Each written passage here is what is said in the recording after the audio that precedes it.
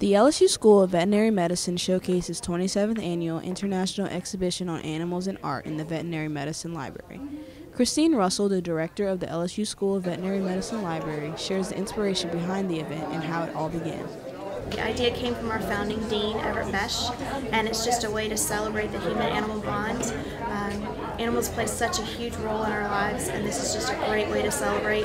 The showcase featured 75 pieces of art in several different mediums that celebrated the role that animals play in our lives. The art featured was created by students, professors, as well as local artists.